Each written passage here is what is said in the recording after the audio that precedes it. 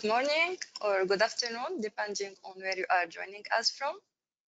My name is Mariam. I am the sales coordinator for Middle East and Africa at Fluke Reliability, and I will be your moderator for today's webinar. We are allowing a couple of minutes for everyone to join, and we will get started shortly.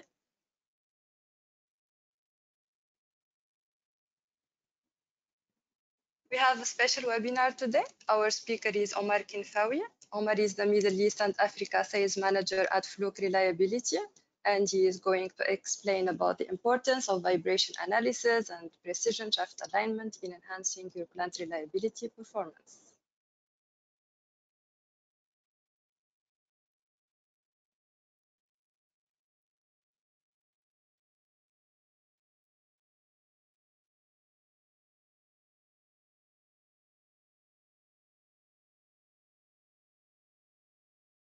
We'll wait a couple of minutes.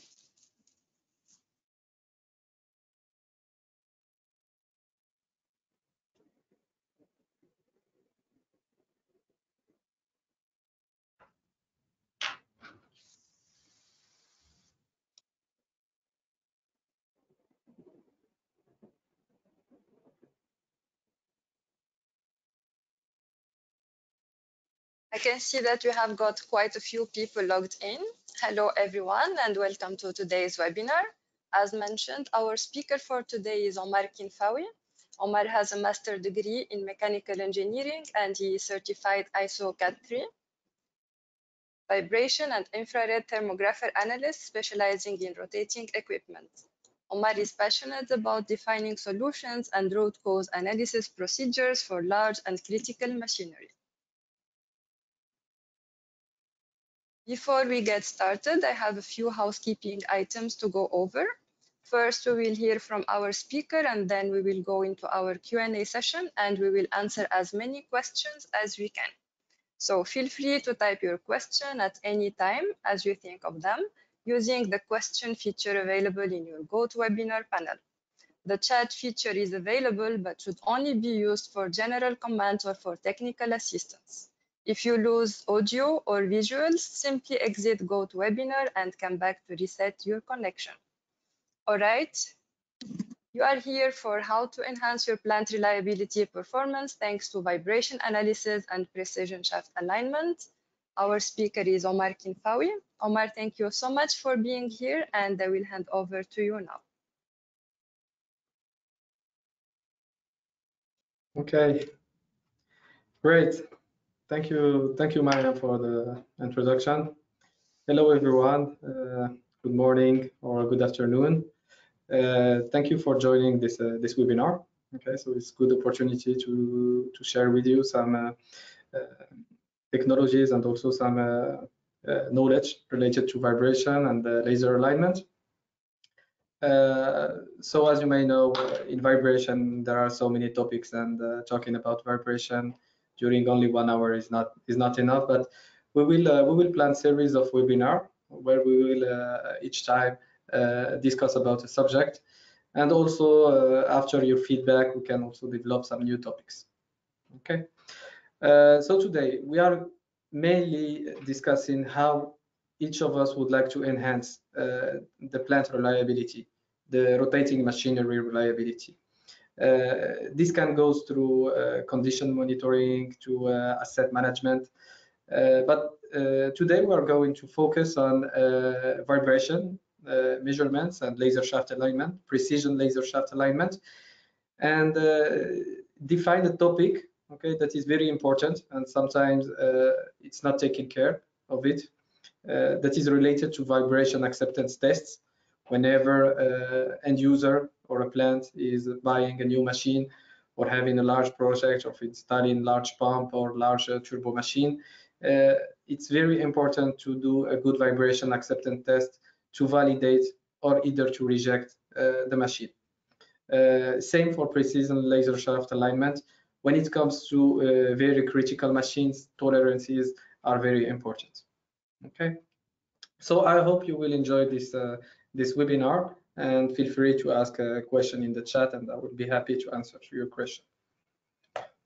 Okay, A brief statement related to confidentiality, okay, and video recording. We are going to record this video, and you will have access to this video if you want to see again what have been discussed, but the content is purely confidential.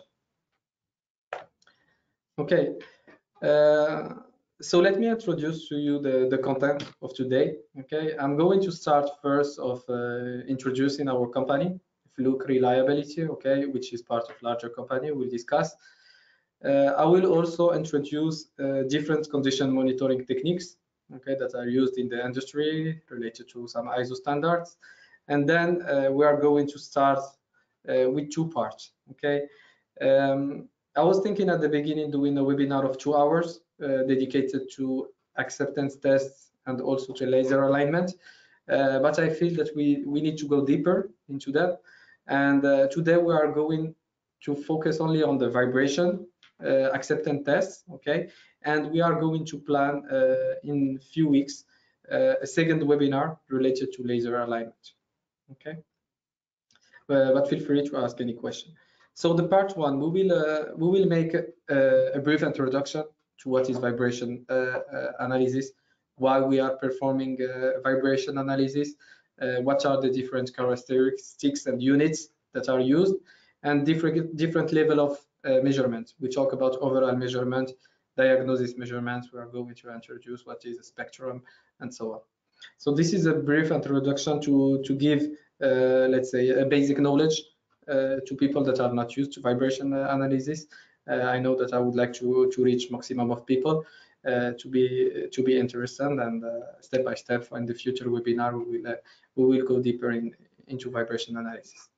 Yeah, as a second part in part one, we will go to the main topic, which is the acceptance tests.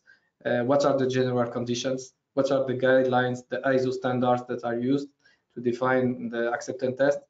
We are going to discuss also the measurement parameters, whenever, like the location, when you take your measurements, what kind of sensors you should use, what kind of configuration or measurements task, like the filters, the averaging, and so on, you can use to compare between what have been discussed in the contract between the OEM and the end user, and that's it. And then we are going to also to introduce the main vibration check. I was using on field to do acceptance tests. One of them is to make sure that the machine is balanced with the right quality, and one more important that can cause very critical defect is the resonance problem for variable speed machine. Some test that needs to be performed during the acceptance. And for the next webinar, which is already ready, but I prefer to focus and go deeper into this one, we will work on precision laser shaft alignment. What are the shaft alignment fundamentals, how we define the good tolerances, how we can use target tolerances when the OEM define target tolerances maybe that are expressed in dial gauge, how to convert from dial gauge to laser alignment. So all this let's say discussion will be done during the next webinar. Okay, so let's go. So for the introduction, okay, so I would like to introduce to you Fluke. Okay, so Fluke is very known company, is one of the leader of measurement systems worldwide. But Fluke is part of also of a larger family, which is Fortive company, which is a conglomerate based in US, one of the S&P 500 companies. So thanks to the fact that Fluke is being part of so large company like Fortive, enable us to go deeper into our product development, our customer success, and so on. So for Fluke Reliability was created 4 years ago after the acquisition of two main companies. One company is called eMaint, so it's a CMMS software, computer maintenance software that helps reliability engineers, that helps maintenance engineers, managers to manage their assets, to create the work orders, to track every action, to assign people to do actions. So it's very useful and cloud-based software dedicated really to maintenance. Okay, sometimes we can face in very large companies using very famous software like maybe SAP or Oracle, but sometimes it's difficult to apply this huge software to the maintenance. So eMaint can let's say be used with SAP, for instance, to manage your assets and make the work easier for you. Fluke Reliability, I said, was created 4 years ago, and they acquired a very known company called Prüftechnik, which is a German company specialized in laser shaft alignment, so and vibration analysis. I am myself from Prüftechnik. I worked for more than 12 years in Prüftechnik. Now Fluke Reliability on all type of let's say positions, from field engineer to project management to sales engineer to now regional manager for Middle East and Africa region. We are more than 800 employees worldwide. Okay, and we have almost 24 offices in 20 countries. So we can, whenever we have a global account, global customer, we can help them whenever they are. Also, as a Fluke Reliability is the newest company from Fluke. Okay, we often face many customers asking us, Fluke is so big and we don't know how to talk with, and so on. So the first one we have is Fluke Calibration. Okay, so Fluke Calibration is a operational company of Fluke. Okay, and it's dedicated to calibration measurement, to calibrate device. Whenever you have let's say a vibration device, you need to make sure every 2 years that it is measuring in the right range. So you need to calibrate this device, and you need more advanced tool, more precise tools that control your vibration analyzer and tells you, okay, you can measure, your measurements are reliable. So Fluke Calibration is very advanced company. Then we have let's say the most famous one is the Fluke Industrial. Okay, so it's we call it Fluke IG. Fluke IG is very known for the multimeters, for the thermal cameras, for the clamp meters. So Fluke was the one who at the beginning, you know, I guess many of you maybe have already used in their school or maybe in their home the yellow multimeter from Fluke. We have another brand which is Fluke Network. So this one is more for telecommunication and IT. We have another Fluke, which is Fluke Process Instrument. This one is close to Fluke IG, but this is for online and permanent installation. Fluke Industrial is more for handheld devices, and Fluke Process Instruments can offer the same range of product and measurements, but for permanent installation. And we have the new one, I am part of it, which is Fluke Reliability, combined between two companies, eMaint, CMMS software, and Prüftechnik, vibration and alignment. So we cover, we are not only providing product, but we are very known as a service company. We do troubleshooting. We give training, ISO certified training, and so we are part of service and product and software company. And the last one, which is a little bit different from them, which is Fluke Biomedical, okay, that offer healthcare solutions for healthcare industry. So I hope with this slide make it clear what is Fluke and which entity is doing it. In Prüftechnik, Fluke Reliability, we have the chance to operate in a different type of industries. I would say whenever there is something rotating, we are there. When it comes to power generation, wind turbine, hydro, oil and gas, all these machines, they have generators, alternators, and they have steam turbines, gas turbines. So we are working there. We are performing either vibration analysis, troubleshooting, installing online systems, protection systems, or doing laser alignment and so on. We work also in other type of industries like chemical, petrochemical, Mining, which is mining and cement, that are big industries for us, and we are known there when it comes to very large machines in mining side, like in gold sites, in the coal sites, in phosphate. We have a lot of experience there, in steel industry and all type of these industries, also automotive, F&B, food and beverage, and pharma. Okay, so let me, I like to introduce this slide, okay, this slide is defining the condition monitoring techniques that will help to reach a better reliability. Okay, so in this slide, okay, in this slide, we can define, okay, the equipment health, okay, depending on type of maintenance we are using. As you may know, different plants can use different type of maintenance. Can go from reactive or corrective maintenance to preventive maintenance to condition-based maintenance or predictive maintenance. What we aim all doing this condition monitoring techniques is to increase our reliability. Increase our reliability means having less machine failures.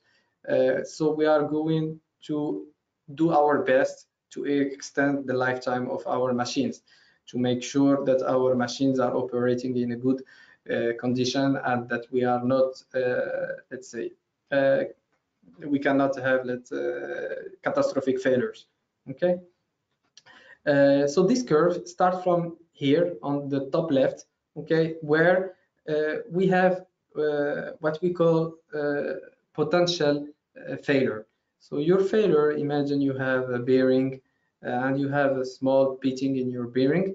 Okay, so this is the first step. Doesn't mean that the machine will collapse or fail, but if we are not monitoring this small beginning of failure, we might fail soon. So we have different condition monitoring techniques, okay, that Fluke Reliability is covering part of them, and also maybe is aiming to cover more and more to complete the reliability program. The first one, we call it, is oil analysis. So oil analysis is very known in the industry when it comes to very large gearboxes. For instance, you can take sample of oil and look for the chemical and maybe particle size distribution in this oil, and understand if your viscosity is still in good condition, if you have some water there, if you have some corrosion that you can detect. So oil analysis is very important for critical machine and needs to be part of the reliability program. We define also the second one, which is ultrasonic measurements. Ultrasonic measurements is close to vibration, I would say, because we are dealing with sine wave and so on. And ultrasonic detection is very important when it comes to looking for leaks. If you have industry where you are having gases, for instance, and you need to make sure that you are not having leaks for safety conditions, but also for performance conditions. So, so we have in Fluke some ultrasonic tools, cameras that can look for every leak and also detect it easily. We use also ultrasonic measurements to detect noise. If there is a bearing, you have metal contact inside the bearing because you have lubrication which is not good, or something like this. And then we come to vibration analysis, which is let's say the most common one, and I would say the technique that aims to detect the main failures, the main problems on the machine. Thanks to vibration, we can cover a wide range of frequencies that goes from very low frequencies to detect problems of unbalance for low rotating machinery, and we can cover also other type of defect like the bearing one, the cavitation, and so on.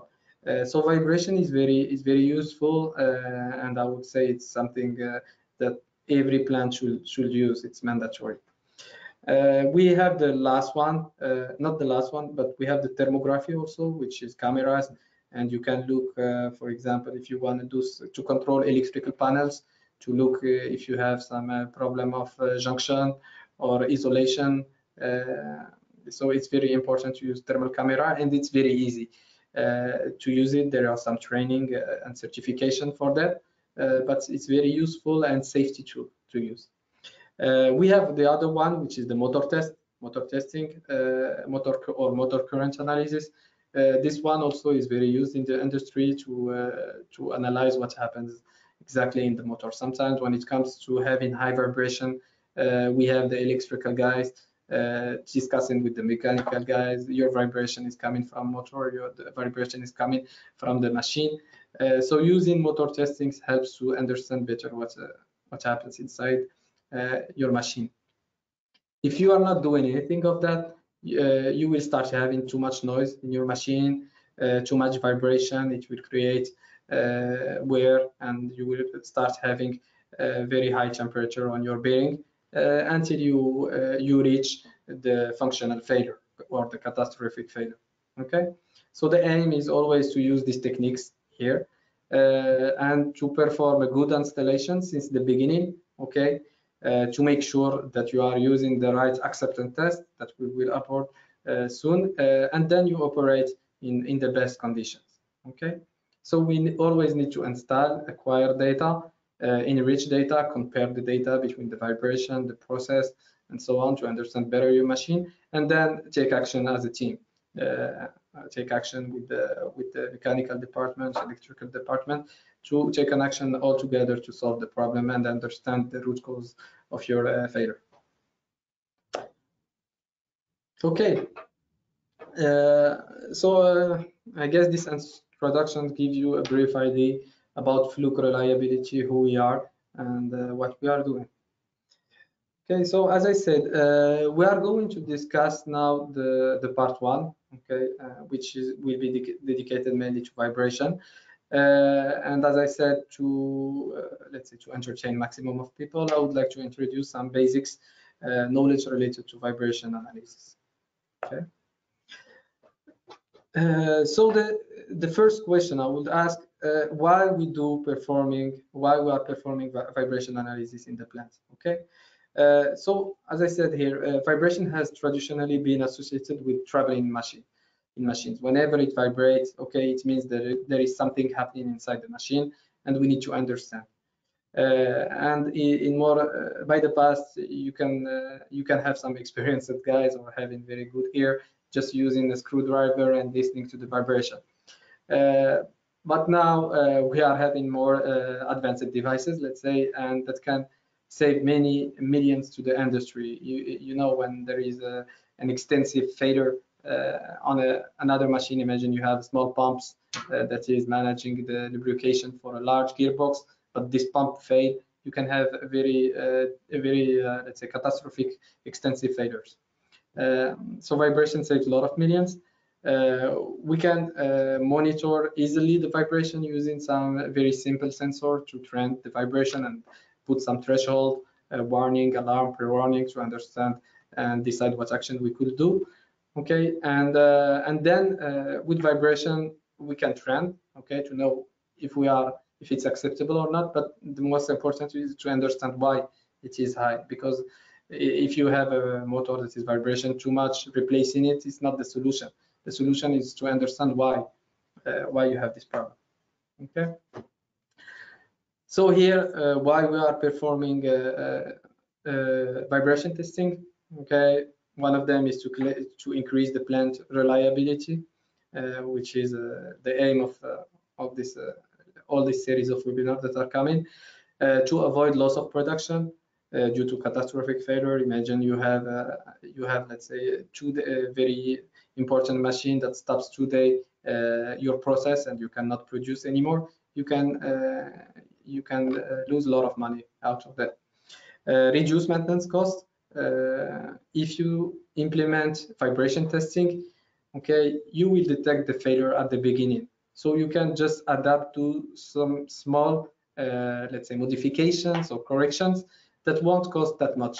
But if you wait until the vibrations start to reach some unacceptable levels, then the repairing cost can be very expensive.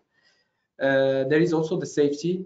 and security conditions for the technicians and people working around the plant.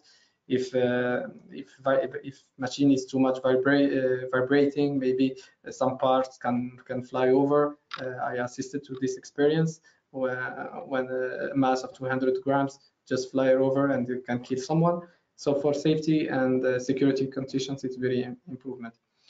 And in general, we are looking to improve what we call the overall efficiency or effectiveness of our plants by having a better performance, having our machines running at the best operational conditions, not having to lower maybe the load because the machine is going to start vibrating. So it's good to have a very good performance, having availability of the machine. Okay. So if we reach the 95%, for instance, of availability is very good. If we have less availability, then we can produce less. Then we are losing money. And the quality of the product. At the end, we are looking to produce something. So the quality of the product needs to be good. If we are not having good quality, we are going just to throw some products sometimes because they are not manufactured the right way. And this is loss of time and money. Okay. And while we also perform vibration analysis, it's sometimes very important when it comes to buying a critical machine, very important machine to set some terms and conditions in the contract, okay, to accept or not machines, okay, between OEM manufacturers and also end users. And this will involve the warranty, okay, when the warranty will start, when the warranty will end, the liability, if we have a problem, who is going to pay for? If I cannot produce, who is going to pay for it? And also the payments condition, when we are going to release maybe 70% of the machine cost, or maybe 80%, maybe we will retain 10%, 20% only after the warranty.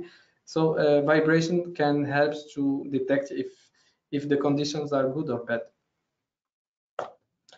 Okay. So what is the reliability? So we define this this sentence. I like it. The probability that an asset will perform a required function without failure under stated condition for a stated period of time. Okay, so we need to make sure that our machines are working when we need them. So this is what I say in this sentence. Okay, so this graph here shows two things. So the high failure rate, okay, and the reliability, okay, rate. So you can see that when we have over the time, okay, a plant that has a reliability rate that is very low, okay, we have a very high failure rate, which is normal. Less reliable, more problems. When we start reaching better reliability in our plant, okay, then we are having less and less failure. Okay, so this is what we are aiming to reach. And all maintenance engineers, reliability engineers can track this reliability thanks to key performance indicators. We call it KPI. Okay, so we need maybe to record the number of failures, the total repair cost, how much it costs, average repair cost. Okay, the mean time between failure, how much this machine is has a failure every year, every 6 months. Okay, so and mechanical availability. Okay, so all this KPI, many, and there are so many. Okay, depending on the plant, the industry, but it's very important to monitor your assets thanks to KPI. Okay, good. So what is vibration analysis? Okay, and what is a vibration?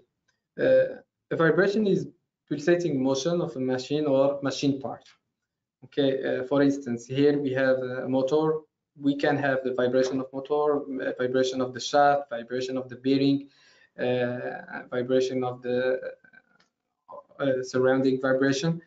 And so vibration is a response to some form of excitation.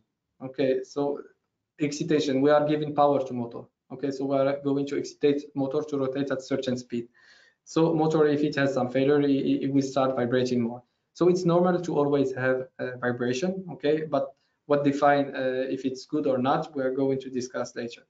So here, as a simple way, we have a mass and a spring here, and we have a vibration. So we define the amplitudes, okay, which is the difference between the steady position and the maximum or minimum, and also we define the period. Okay, how long does it take to go from an initial position to another one? Okay, so when we perform a vibration analysis, we need to define some characteristics. Okay, the main ones are the amplitude. Okay, amplitude means how much, the value, how severe it is. So it's the amplitude who will tell you if it's acceptable or not. The second one is the frequency. The frequency tells you how often it happens. Okay, what is the period you have your frequency happening, and this frequency can be after that correlated to a part of your machine. Okay, so if we know that this part has specific kinematics, so then we understand that this high amplitudes corresponds to this machine part. And we have the third one, okay, which is a little bit more advanced, is the phase.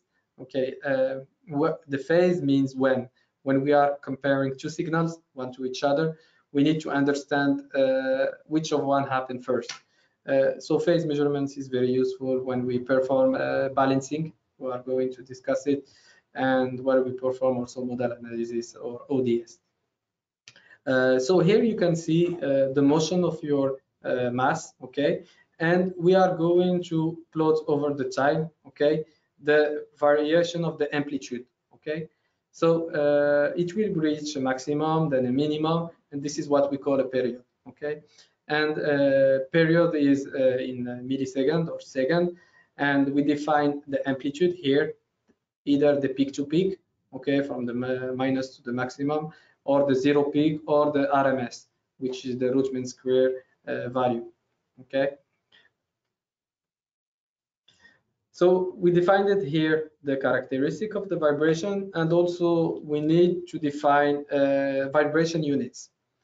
Vibration units are very important because depending on what you are looking for, what kind of defect, what kind of frequencies, what kind of filters are you using, okay, you need to define the best units to analyze your vibration. Okay, the three units that we call is the first one is the displacement. Okay, so displacement, it's a distance. Okay, so it describes the distance traveled by the mass, how far up and down it is moving. Okay, so here we can define the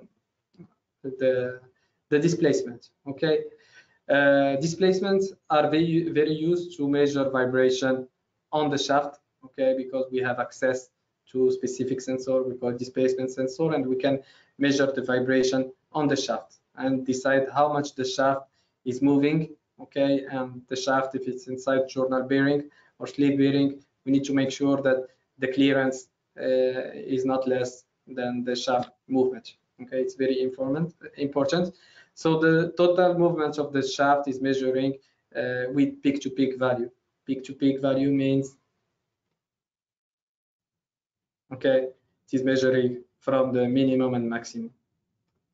Okay, and then we introduce the most common one, which is called the velocity. Okay, the velocity it's measured by inch per second or millimeter per second. Okay, and this is the one that we feel. This is the one we say I feel vibration. So that's the best unit to use is the velocity. Okay, so it describes how fast the mass is moving at any point or how quickly it is covering a distance. So velocity is the rate of change of displacement. So let's say for a car, we say it's kilometer per hour, okay, miles per hour. But for machinery, rotating machinery, we are talking about millimeter per second, and we are using what we call the root mean square, or sometimes peak value. The last one, okay, we are introducing is the acceleration value. Okay, so acceleration is used more for high frequency detection to look for bearing early bearing stage failures, to look for cavitation, to look maybe for gear mesh frequencies, when it comes to having repetitive impacts or shocks in the gearbox. So we mainly use acceleration. So acceleration, we have two main units, depending of people. Some of them prefer to use G, okay, or meter per second square. G is just 9.81 meter per second square. So depends which one you want to use. So acceleration is like the velocity, but acceleration is the rate of change of velocity. Okay, so it describes how quickly the mass is speeding up or slowing down. Okay, are we accelerating or are we in deceleration? So with this value, we want to want the maximum impact force. Okay, so this is why I was talking about impacts, repetitive impacts. We are looking for shocks in terms of acceleration. Okay, and if you can see here this small animation, okay, it shows the relation between the displacement, the velocity, and the acceleration. What you can see from this graph is that the first one that reached the maximum, okay, is the acceleration, and then when you accelerate the maximum, you will reach the maximum speed to reach then the maximum distance. So there is what we call one is lagging or in advance or lagging, okay, and there is a difference between the, we call it phase. Okay, so phase, it's a difference between signals. Here is let's say a subjective perception about these units.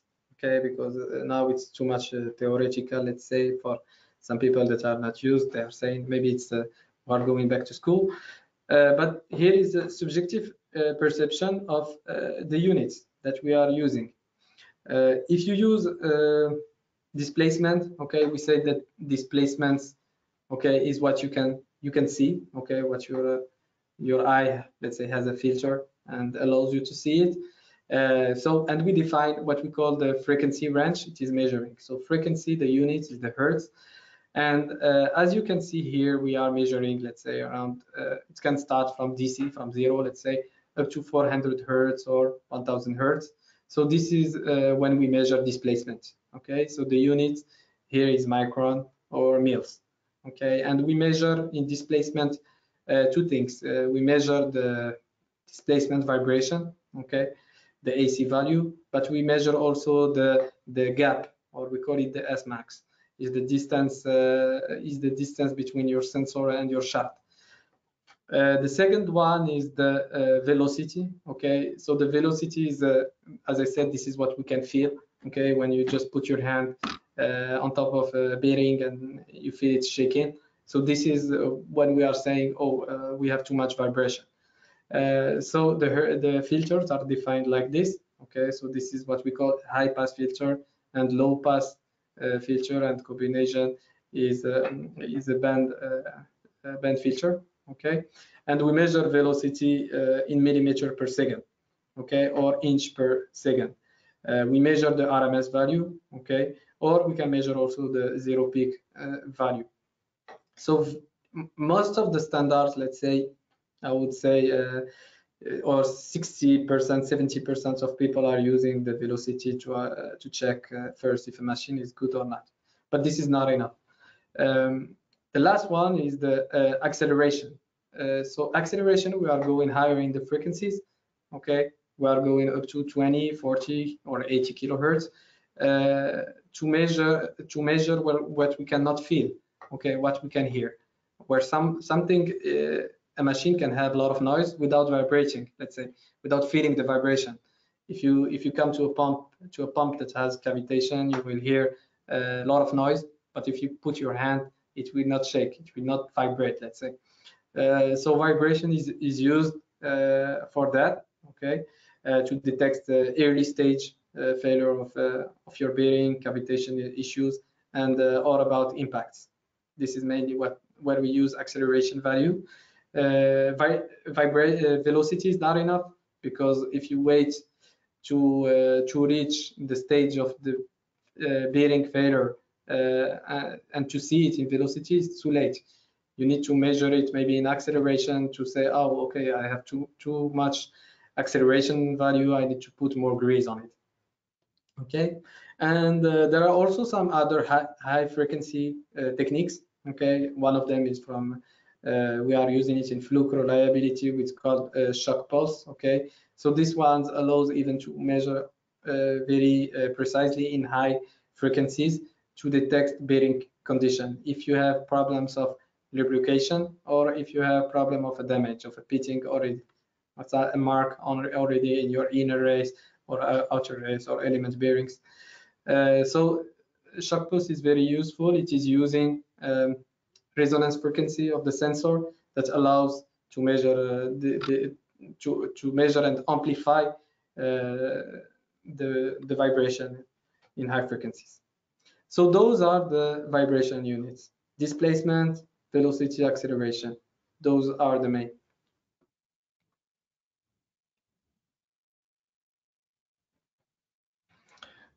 Okay, so just to say again, we have three basic facts, okay, that all machines vibrate.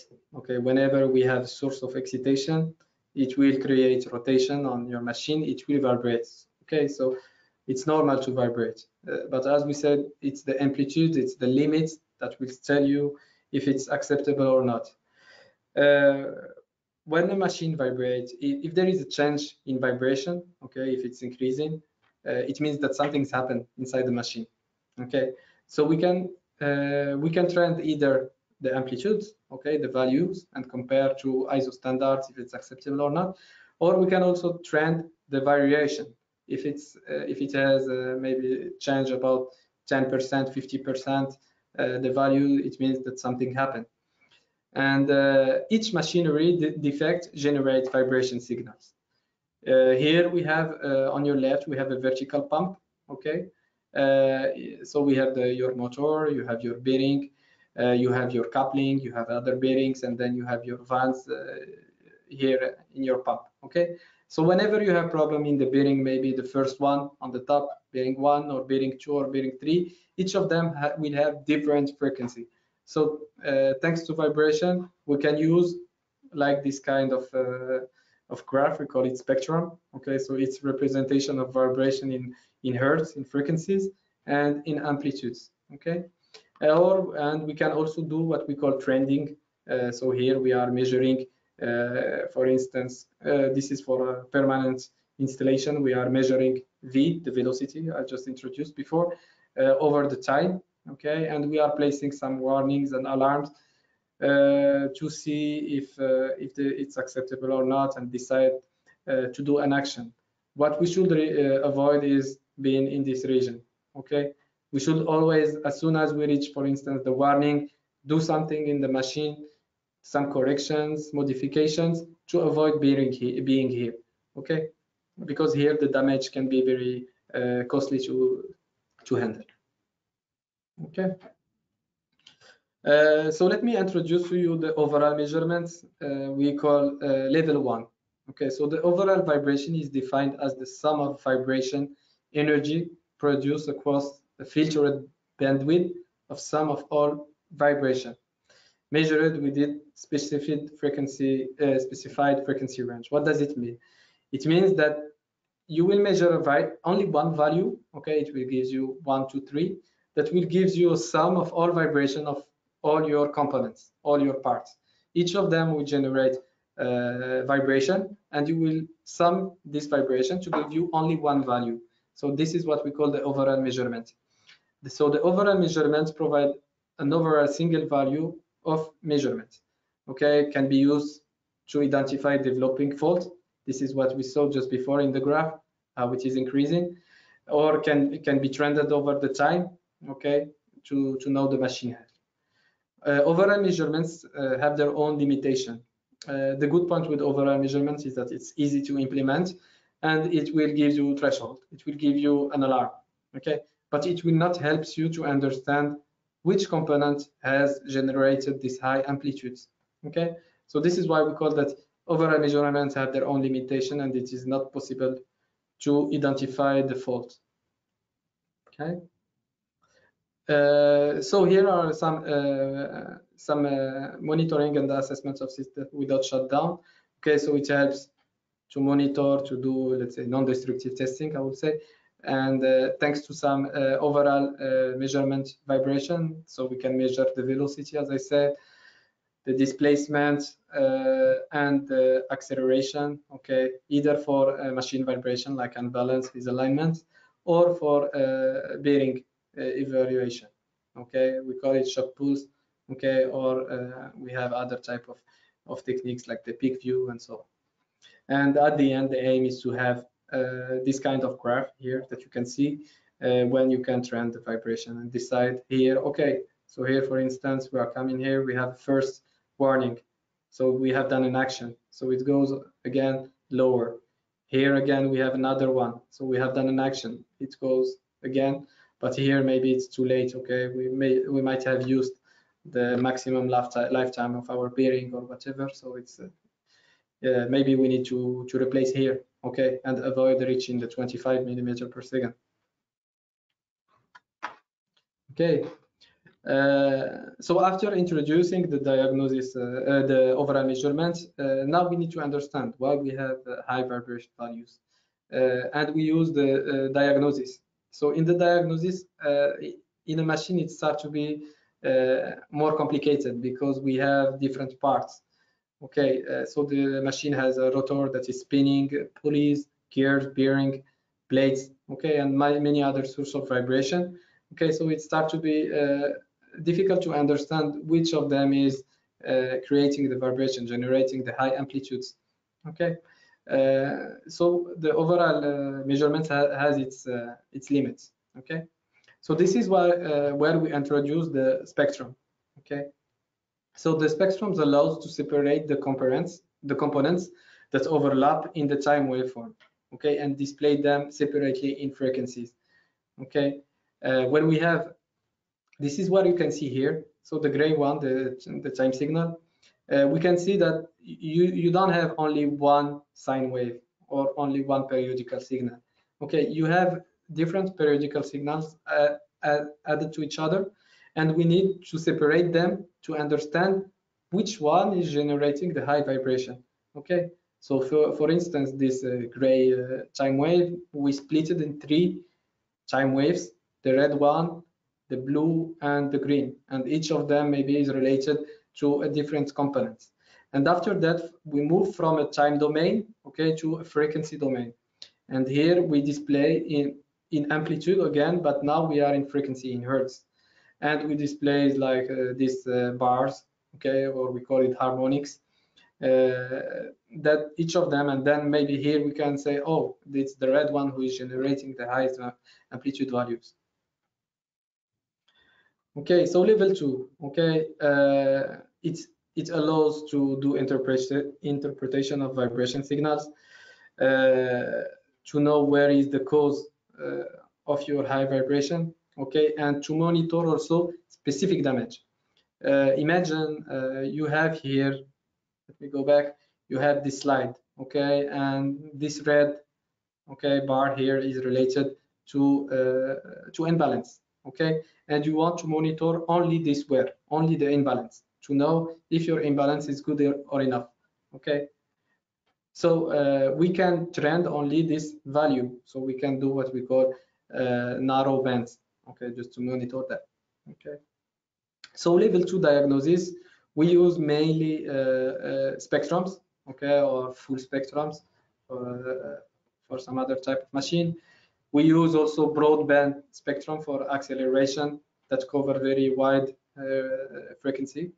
And we use other type called envelope spectrum. The envelope spectrums will help you if you input your bearing reference. It will help you to, it will tell you which part of your bearing has a failure, if it's the element bearing or the inner race and so on.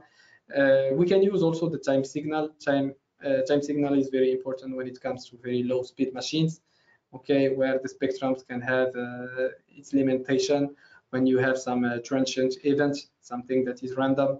So time signal is very good. And we can also do the shaft vibration, or we call it the orbital measurements. Level 2, and then I will say level 2 plus. Okay, we have further diagnostic methods. We call it BAM test. When you hit your machine, you excite your machine, and you collect the response, and you use what we call um, uh, the transfer function, okay, to understand. We do the run up and cost down, okay, when you variate the speed and you collect the vibration, and then you can understand what is the critical speed. We will see this. The phase measurement, we introduce the phase, where I told you we are comparing two signals to know which of them is lagging, which of them is in advance.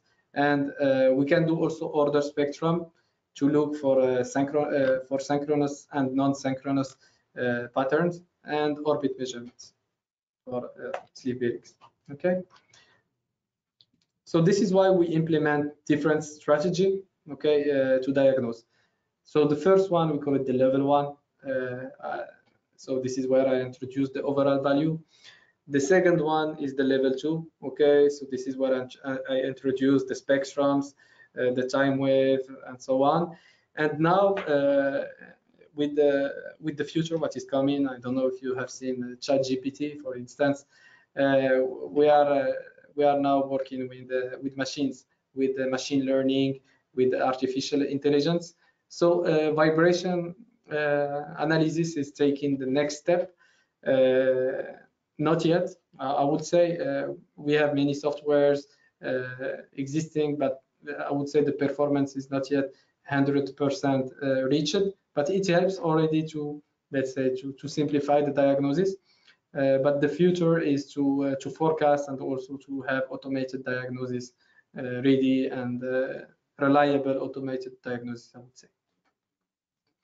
Okay. So I hope this brief introduction to vibration analysis, okay, normally we do it in 3 weeks. Now I have done it in 20 minutes. Helps you to understand more about it. Now let's come to the main topic, which is the vibration acceptance test. Okay, so here we will define what is a vibration acceptance test. In this curve, we call it the bathtub curve, okay? It defines the cycle of your system breakdown, let's say.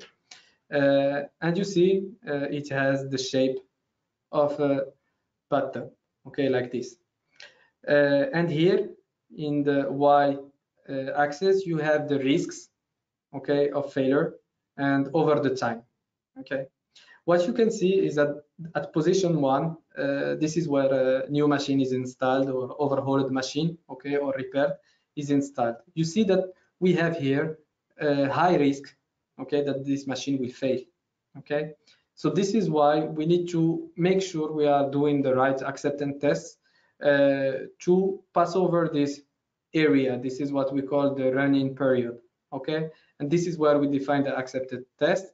And if the acceptance tests are validated, are good, we are operating in normal condition, and it is normal that after many hours or years, we start having somewhere, okay, that will increase the risk of the failure, okay, until the breakdown with what we should avoid, okay. So we define different area or zones. The one is the early failure, okay, which needs to be this is where we need to perform a right acceptance test. Okay, maybe it can be related to problem in the material, or something inaccurate in manufacturing, or assembly error of the components. Maybe you are not using the right clearance, and so on. Then we have the normal operation condition, okay, where maybe we are going to implement condition-based maintenance, also not only preventive maintenance. But sometimes here, okay, this is not 100% reliable, because we can have something that happens randomly, transient something in the machine that can cause failure. So you cannot trust this area 100%. And then we will have the normal wear to the failure. Okay. So we are going today to focus on this acceptance test, this area. Okay. So whenever we buy a new machine, a critical machine, okay, we need to define, okay, the general conditions about the acceptance test. Okay, these conditions can be different from a contract to another, from a manufacturer to another. Okay, this acceptance test, this measurement can be based on standards. Okay, let's say we are going to receive a new machine. Okay, we are going to use the ISO or VDI or API standards that is defined for this machine to accept or to reject. Okay, or maybe sometimes the manufacturers, okay, they have even better standards. Something even the standards can give you limits, for example, of 10. Okay, maybe the OEM said no, this machine should operate at 5. So maybe you agree on this with the OEM. Okay, or no, it's the OEM who offer. And then we have the third one. You can agree. Okay, after maybe overhauling or repair, you can agree and take maybe a signature baseline measurement. Okay, and agree with the OEM that when the machine will be installed back or new machine, it will need to have this signature again. Okay, so 3 different conditions we can mainly implement between OEM and end users. Okay, so defining acceptance tests according to machine failure, we are going to define also this acceptance test according to machine failure modes, how your machine will fail. Okay, if we know that the machine will have maybe high vibration due to resonance or whatever, we are going to implement specific tests for that. If we know the forcing frequency of your machine, what are the forcing frequency? Okay, I have this slide here to explain to you. Here we have an example of a motor with the gearbox, okay? And we define the source of vibration excitation, okay? Which are the forcing frequencies, okay? This machine, for example, this motor can have problem of imbalance, okay? Imbalance is a forcing frequency. If we are not using the right tolerances of in your coupling, you can have problem of misalignment, either angular or offset. If you have electrical problems on your rotors, for example, or isolation, or you have eccentricity or whatever, you can have also some other forcing frequencies. When it comes now to the bearing, okay, for instance, for this shaft, okay, you can have problem of lubrication of your bearing. Problem of lubrication of bearing will create contact metal in your bearing, and you will generate noise. So this is what we call noise, okay, broadband noise, or here. You can have also the gear mesh, okay, frequency. Okay, every gear has teeth, okay, so we define the gear mesh frequency, number of teeth multiplied by the rotational speed, okay, and this is a frequency that can be defined. So this is why we said that manufacturers, if they know the machine kinematic, okay, they can design the machine that will be installed and change the mass, the stiffness, the damping, the resonance according to the forcing frequency, to avoid, if we have, for instance, resonance at expected forcing frequency, it is very dangerous. Okay. It is also recommended to perform an initial acceptance test at OEM location. Okay, so if you have a very critical pump, huge pump, and the OEM is able to perform tests in his location, it's good to agree in the contract to make a first test, acceptance test at OEM location, okay, to make sure there is no error before shipping the machine on site. If you find something there, that they can correct it or maybe modify once it's still on site. If we are, this doesn't mean that if you validate on manufacturer side, that it will be working on the end user side, because end user side, okay, maybe they will have different site condition. Maybe the load of the machine will be different. Maybe the process will be different. Maybe the balancing, when it will be, let's say, attached to other components, it will create unbalance. Maybe the looseness when it's installed, maybe the foundation also that are not good. So performing 2 types of acceptance tests at OEM side and also at end user side. One more thing is defining the data acquisition system. Okay, which system are you going to use to perform the acceptance test? Okay, for instance, you can use if you are having if you have for example, gas turbine, you are monitoring 4-6 bearings. At the same time, you need synchronous multi-channel. Okay, using just a vibration pen won't be enough to make the job. Okay, and we also must be sure that the vibration analyst that is doing the measurement has the knowledge, okay, and has maybe the certification in vibration. There are some certification in vibration that gives you, let's say, the warranty that this guy has enough level of knowledge that can perform these tests. And the last one I wanted to discuss also is the calibration certificate. Whenever you do acceptance tests, make sure that the equipment that is used is calibrated, okay? Or maybe you can even ask for certificates of conformity to know from where this product is coming, okay? So it's very important to ask. It's even whenever vibration analysts perform vibration measurements, he should give at the same time the calibration certificate. Okay. So we have some guidelines and standards, okay, that can be used to define the acceptance test, okay, from ISO to VDI to API, okay. And below are some examples, okay, that can define if the vibration levels are acceptable or not. Okay, so here, for instance, we have two different ones. One is mainly for pumps, okay, and the other one is for all type of machines, let's say, that are using a roller element bearing. And we define, okay, depending on type of foundation, if it's flexible, using maybe silence block, or if it's rigid, direct installed.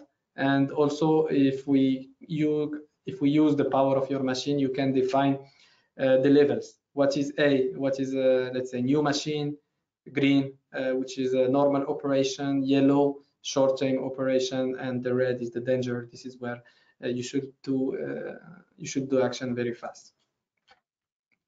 Okay, here are a list also. The ISO, there are so many ISOs depending on type of machine, type of industry, the guideline, how to do the tests.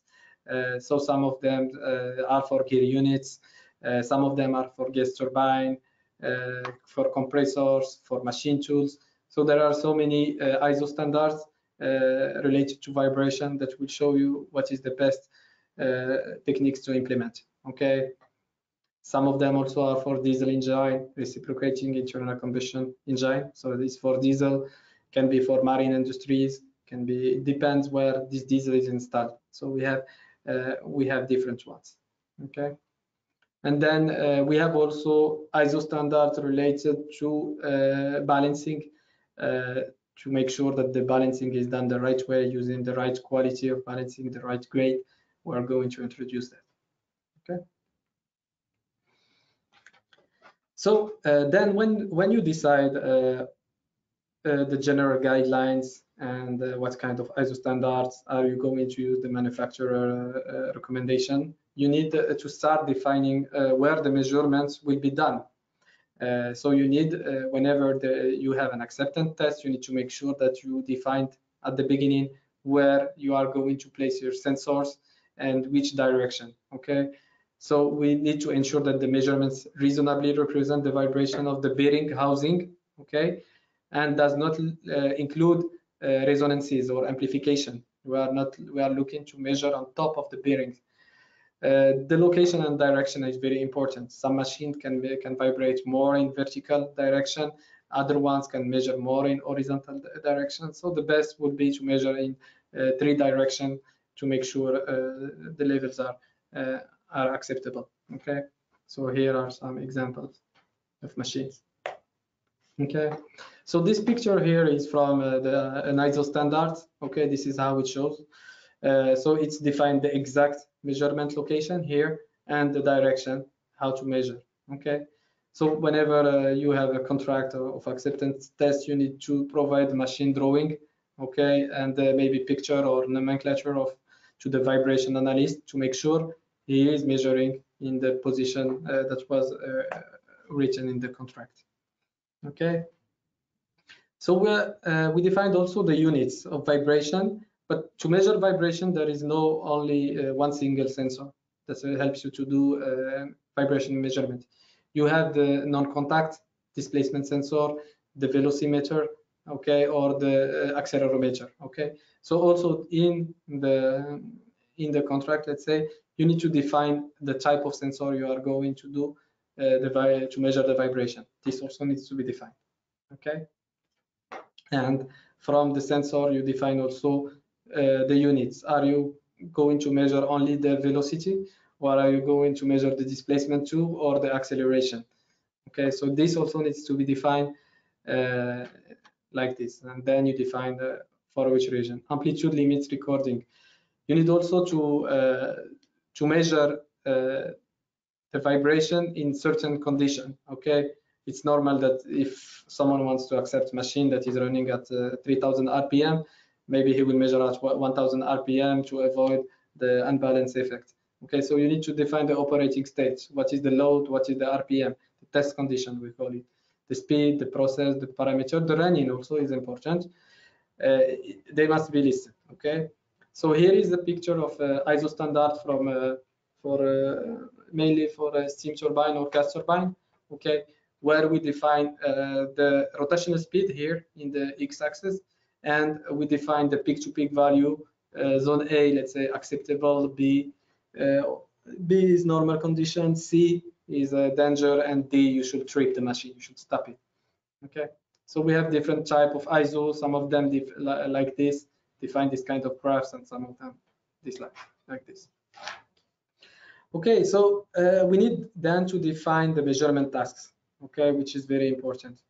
Okay, we said we are going to measure the velocity, but we need to define also the task. Which filter are you going to use? Which averaging, and so on. So depending on machine and criticality, several measurements can be done, not only the overall measurement, not only the level. Okay, so below I listed some most of them, okay, that are used in vibration. The first one is the overall measurements. Okay, so it's the amplitude, acceptable or not. Okay, so we can measure the analog signal, the AC vibration, and we can measure also the DC, the gap for journal bearings to compare to the clearance. So we can do spectrum analysis also. We can have a baseline, a spectrum baseline, and compare to this baseline. Okay, and this can be part of the acceptance test. If the spectrum that you expected is not the one that you measured, you are, and you define this in the contract, you are allowed to say no, I will reject this machine. For variable speed machines, okay, and turbo machinery, you need also to know your critical speed. Okay, so performing run up, okay, you change your speed, you run your machine, you record the amplitudes, or cost down, you let your machine stop, okay, and you can register, collect, record some plots. We call it one of them the body plot, where you plot the phase and the amplitude. Nyquist is the same, but another type of graph, or waterfall, where we measure different spectrums one after the other one, and thanks to the waterfall you are able to know which frequency, which harmonic is really exciting the resonance. Okay, for also turbo machine, we use orbit measurements, okay, where you can connect to some protection racks and take the orbits. Okay, the orbit shows how the center of your shaft is moving inside your bearing. Okay, and you can measure also what we call the shaft rest position, or the shaft center line, how the center of your shaft will locate itself inside the bearing. If it's in the top of the bearing, this is not good. This is a very unstable area. It should be in the lower part of the bearing. We can also perform some measurements, compare the vibration to other parameters, or compare other parameters between them. We call it multi-parameter plots, or X and Y plots. You can, for example, plot vibration and a process. So you know which condition of the process is giving the high vibration. You can maybe plot the RPM with vibration. So all these X and Y plots are very useful to compare the process to the vibration. Okay. Good. So these are the main points you should focus on when you perform or start listing the actions you need to perform and to define between the OEM and the end user. Okay. So one of the tests to make sure the machine will not vibrate is to make sure that the imbalance is good. Okay, what is the unbalance here? Okay, we have just simple circle. The unbalance is defined as position difference between the center of gravity, okay, and the geometrical center. We call it center of gravity or center of mass, okay, and the geometrical center. Normally, if a machine, if the weight, okay, is good around your shaft, you should have the geometrical center that is on top of your center of gravity. But if you start having some cause of unbalance, okay, like the problems in the drawings, something that is asymmetrical, the tolerances that are too large, if you have eccentricity, you have some machining that is not done the right way, or you have some cavities or blowholes, pollution, where you can have you are going to start having your center of mass, okay, that's starting to have more and more eccentricity with your geometrical center. Okay, so when we do balancing, we try to put the center of gravity on top of the closest possible to the center of the geometrical center. Okay, so this is unbalanced. Okay, so unacceptable high unbalance causes damaging dynamic forces and is one of the most common cause of machine damage. Okay, so the first thing we need to make sure about rotating machine that it is balanced at the right tolerances, or you will create damages on your bearing. You will reduce the time life of your bearing. You can have cracks on your shaft. You can have cracks on your foundation. Your fan blades also can be destroyed. Okay, so balancing is very important. We say that more than 50% of the failures related to vibration are due to a problem of imbalance. Okay. Balancing is the process of attempting to improve the mass distribution of a body that rotates on its bearing without very high centrifugal forces. Okay, so this is what we saw before. So we can perform balancing on site. Okay, you do not need to send the machine to the manufacturer. You can use handheld device, okay, for vibration device. So this is accelerometer here. This is tachometer, okay, so or key phaser, and you have another one. So you can record the vibration, okay, with this sensor, and record phase reference or the rotational speed, and you can know where is your unbalance, which angle you have high vibration. Then you can start adding some masses until you reduce your vibration. Okay, so this is on site, but this is an example. This is different. Okay, this is typical rotor that requires two plan balancing. Okay, whenever rotors start to be long, okay, if you compare the length with the diameter, you can understand. There are other tests, but you can already understand if it needs to do it in multi-plan or maybe only in one plan. Okay, and this is balancing that is done in bench. Okay, this is what we call shop balancing. Okay, it is doing on the manufacturer side or the overhauling company. We define then different standards for vibration. Okay, some of them it's introduction. It gives you the general guideline about what is unbalanced. But the most used one, okay, that we use is the ISO 1940. Okay, that define the balancing procedure and also the balancing rates and tolerances. The residual unbalance. Residual unbalance means how much unbalance you can leave in this machine to operate in normal condition. So when we perform balancing, okay, we have different grades. Okay, so this is the grades, goes from 0.4 to 1 to 2.5 and so on. Okay, and depending on type of machines, you can see here, for example, you have the fans, the quality class is the 6.3. Okay, if you go to the wheels of your car, you will have the quality that is in fact decreasing. If the number increases, it means that the quality is decreasing. Okay, if you have very precision machine, okay, you have the quality, the class that is also very low. Okay, it means you cannot leave very high residual and balance on your machine. Okay, so balancing specification needs to be also defined for acceptance tests. You need to define which speed the balancing will be done.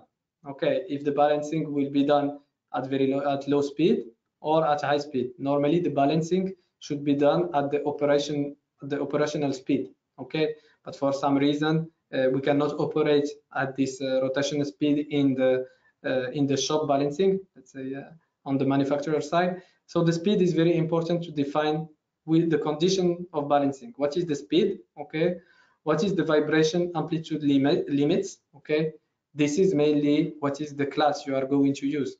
Okay, you need to know your machine and define your class, and then you need to define how you are going to perform the balancing. Are you going to use single plane?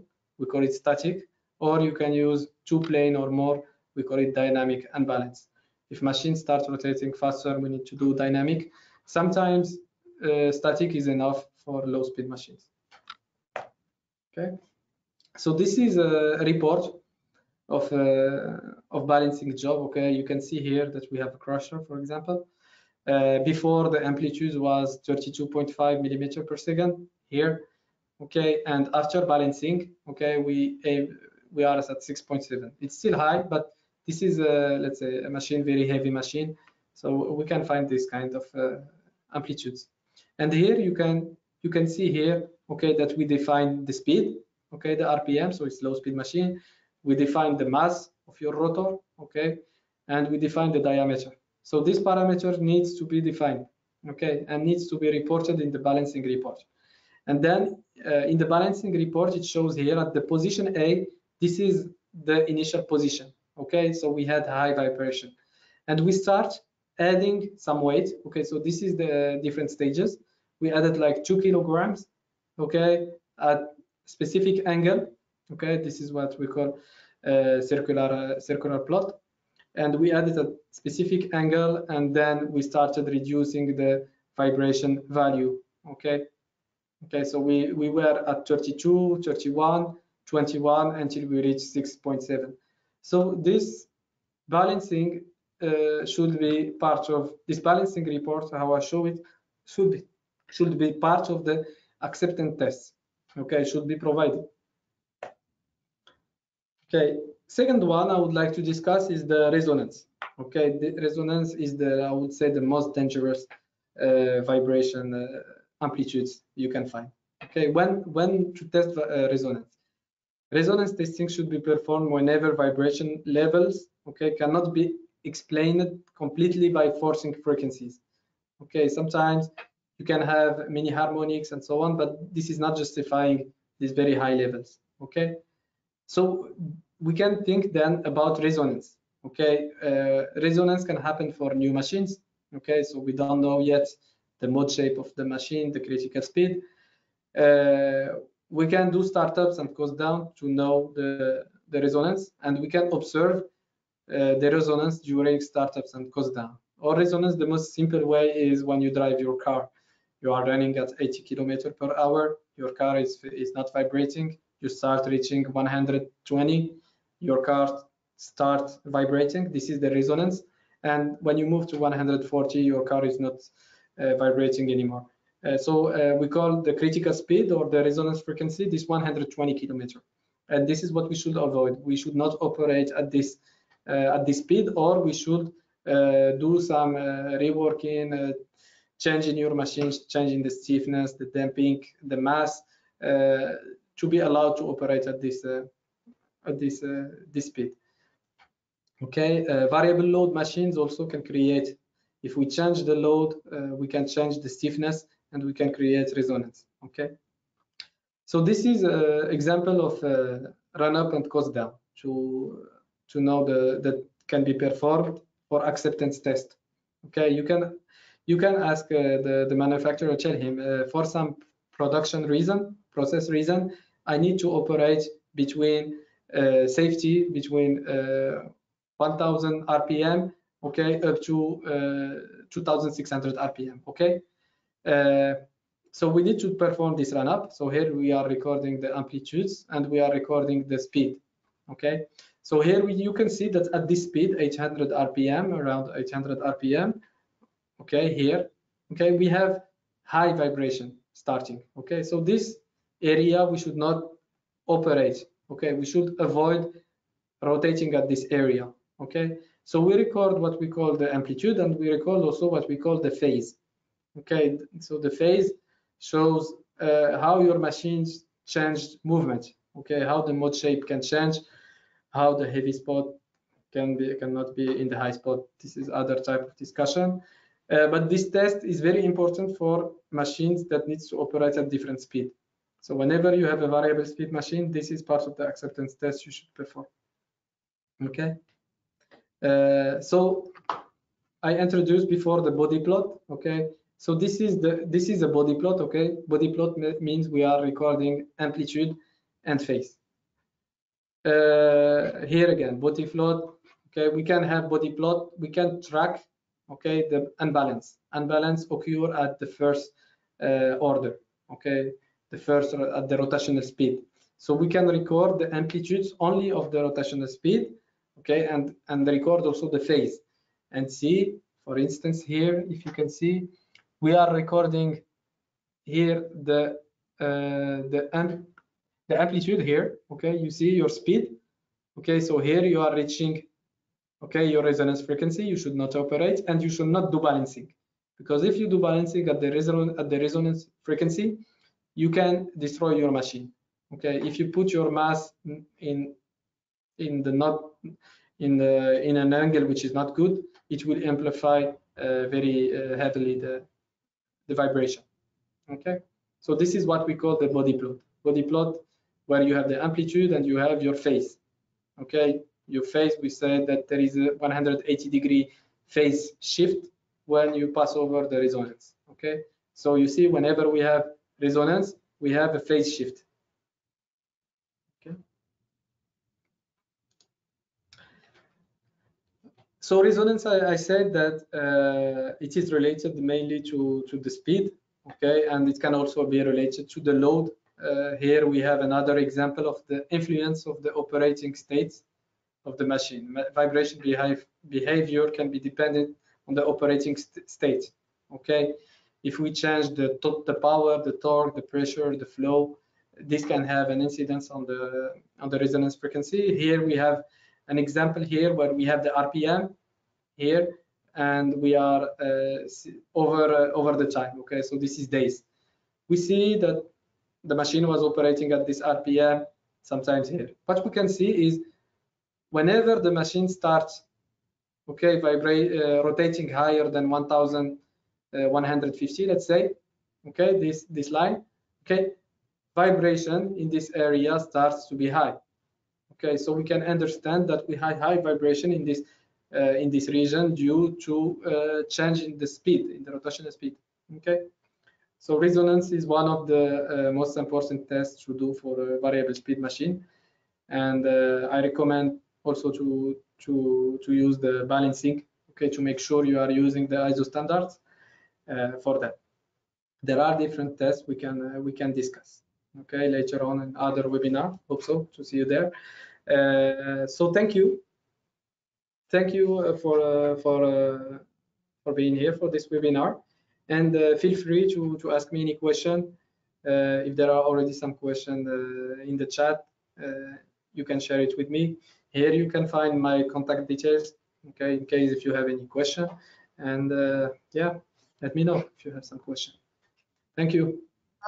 Wow, Omar, thank you very much for the great presentation. It was really smooth and informative. My question to the audience, if you have some questions, you can drop it in the question box. We will have to go over a few more minutes over our planned time to answer the questions.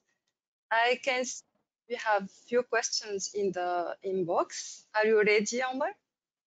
Yeah, go ahead.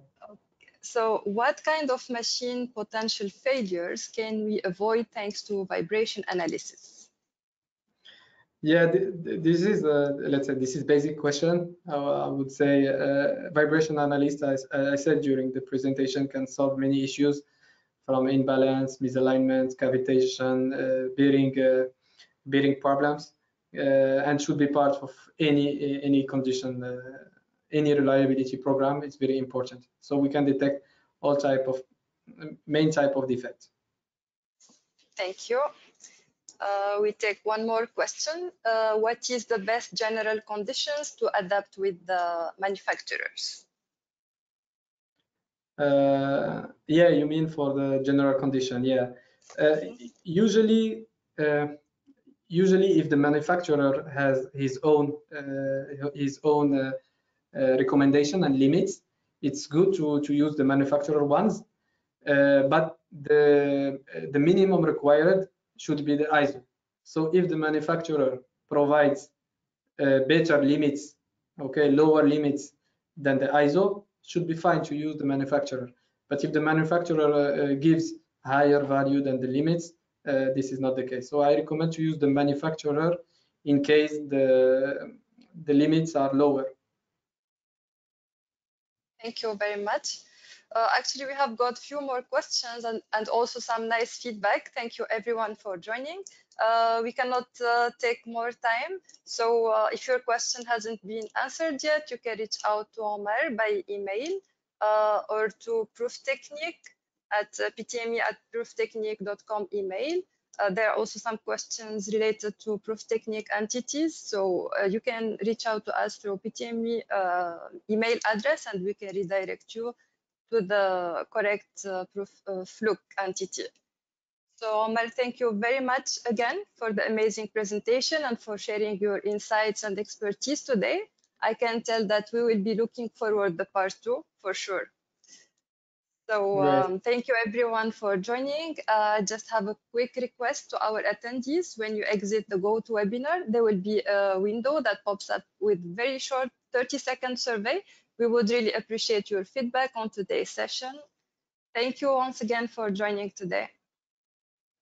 Thank you. Goodbye. Bye-bye.